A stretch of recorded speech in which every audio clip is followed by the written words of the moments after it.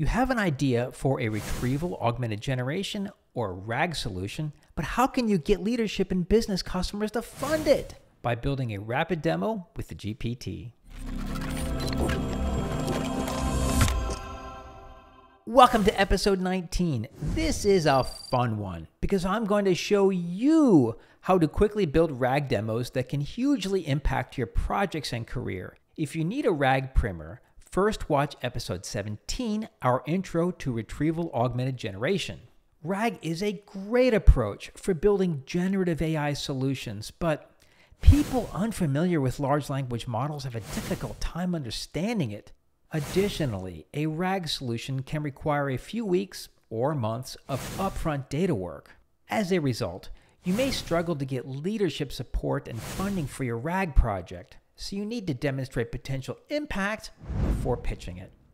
I do this by creating a prompt with the retrieved data and comparing it to the general output from an LLM. I demo it with a GPT because you can separate the prompt and data from the user interaction. Let's build one step by step. Suppose you're an analytics leader at an insurance company charged with developing solutions for the customer support department. You have an idea for a RAG solution, but before requesting funding, you need to get buy-in from Anita, VP of Customer Support. A big support challenge is answering customer questions related to their insurance policy for two reasons. One, the policy details are in unstructured text documents such as PDFs. Two, the customer's account and financial details are in a database. As a result, call center reps have to gather information from multiple data sources before answering many customer questions. For example, a policy may describe conditions for taking out a loan, while the accounts table describes whether a policyholder meets these conditions. But with both sets of data, answering questions is usually straightforward and a great task for an LLM. Instead of trying to convince Anita in a meeting, we're going to make a demo so she can experience it. First, we need to generate some data using ChatGPT. I document every step and share all of the prompts in our free report, Discover AI Opportunities with Generated Data. Check out the show notes for a link and get your copy. I generate the policy by copying the prompts from the report and pasting them into ChatGPT. Now I have a sample policy for our demo. Next, I copy the accounts table generation prompts and do the same.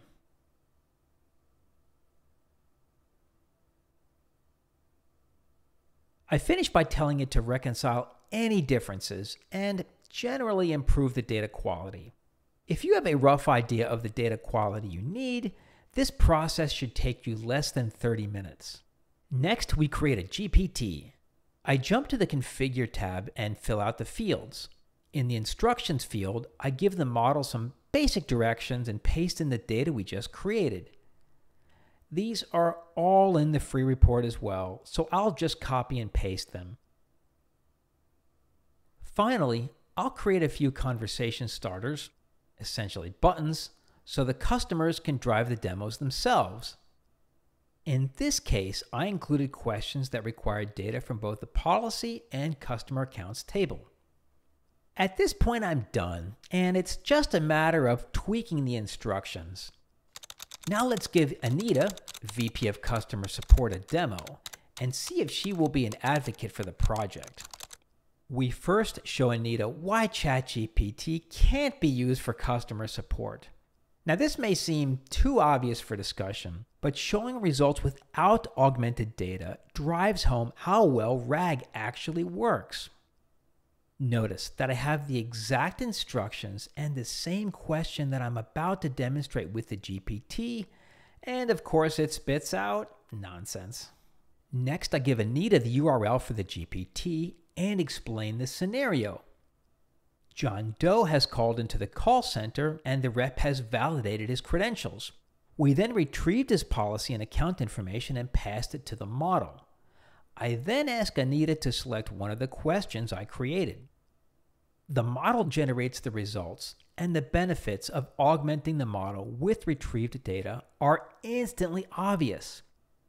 At this point, Anita begins testing other support questions or asks about system options or limitations. Regardless of how the discussion unfolds, this simple demo can save you months of general steering committee meetings that only produce more questions than answers. Reading or talking about RAG is just no substitute for seeing the reasoning power of an LLM in action. These simple hacks are critical for analytics leaders, product managers, and entrepreneurs trying to build support for their generative AI ideas. The best ideas don't matter if you can't get others to buy into them. This is an example of the valuable, practical advice we share every week on this channel. Be sure to subscribe and sign up for our weekly email newsletter so you don't miss a critical tip.